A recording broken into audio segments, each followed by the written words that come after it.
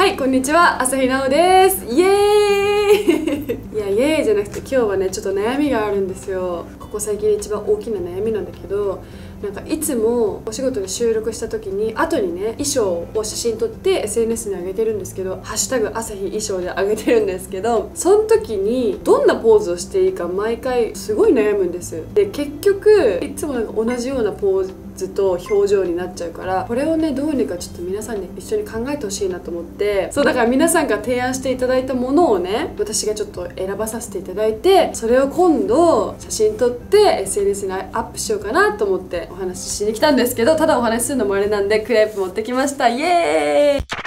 朝日さん、はい、もっといい悩みなかった？って言うからねえ、マジで終わるよこのチャンネル。本当にこのクレープ屋さんずっと気になってて、高級クレープらしいんですよね。私が選んだクレープはバラと木いちごっていうやつ、めっちゃ美味しそう。ちょっとこれちょっと食べながらお話ししますね。すいません、ちょっと一回食べさせてください。すいません。いただきます。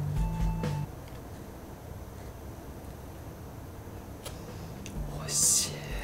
ラズベリーが甘酸っぱくて美味しい。この生地がすごいもちもち。生クリームは普通の生クリームと違う。ザクザクするこの食感なんだろう。チョコかな。いや、ほんとさ、この間さ、お仕事で大食いをするね企画があってさ、丼だったんだけど、丼のその上の方に大根おろしがバーンって乗っかってて、あ、この大根おろしがすごいさっぱりしてね、この丼とあと美味しいみたいな話したら玉ねぎだったわけ。だからもうね、分かんなくなってきてるんだよね最近でもね、とにかく美味しい。本当に甘々の生クリームあるじゃない、ああいう感じじゃない。ほんのり甘いって感じ。疲れがぶっ飛ぶ。そんな疲れてないんだけどさ、これコーヒー飲みたくなってくるな。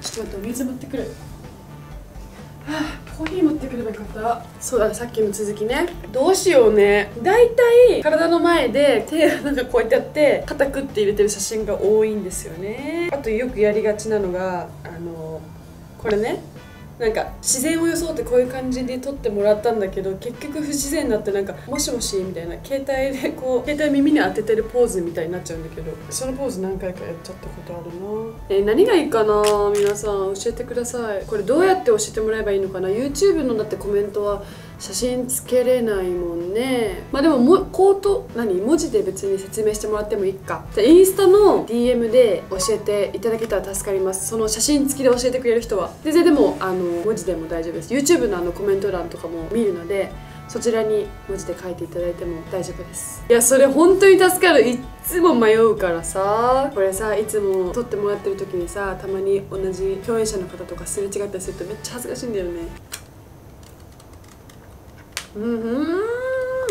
できたら見てて明るくなるような、気持ちが明るくなるようなポーズとか、もし知ってる人いたら。はあ、美味しかった。朝日さん、はい。まあこんな機会だったんで、僕も最近悩みがあって。あ、ちょっと受け付けてないです。朝日さん、ちょっと聞いてもらって。どうしました？すごい最近、身長が伸びなくていや、待って、それ何歳？今年23です。でしょ？成長期終わってるでしょ。もうダメですかね。でもね、希望ありますよ。私23ぐらいの時に健康診断で身長測ったら、前163センチだったのに165センチになってました。本当にね。もっといい悩みなかった？最近なのそれ。本当に、はい、ここ3年ぐらいそれもう3年を最近って言っちゃう？もうちょっとさ、他の悩みない？今ならもう1個ぐらい答えますけどまあさっきのちょっと冗談ですやっぱり。でももう1個あるんですよ。あ、いいですよ。じゃあ本気のやつね。会議中とかに赤くってなっちゃうのってどうしたらいいですか？ふざけんじゃないよ、本当に。分かってる、これ回ってるんですよ。いや、本当に悩んでて。そんな時間はないの。同じ悩み抱えてる人とかきっといるんですよ。ああ、まあでもなりたくない時になっちゃったりとかってことだよね。でももう私だったら、まあでもごまかしたいからって言うから会議って自分の意見言う場だもんね。なんかすごい今考えてんだなっていう感じ出す。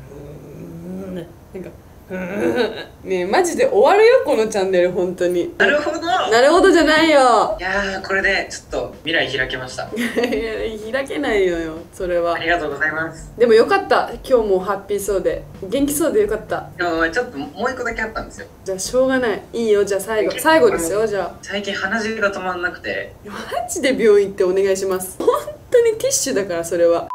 はい、ということで今日の、動画は多分バッドボタンつくと思うんですけどでも本当にガチでポーズは悩んでたんで、私は本当に真剣な悩みです。なのでぜひコメント欄の方にお願いします。もしくはインスタの DM でこういうのどうですかっていう提案ください。よろしくお願いします。待ってます。はい、ということでこの動画がいいと思った方はグッドボタンとチャンネル登録お願いします。ということで朝日奈央でした。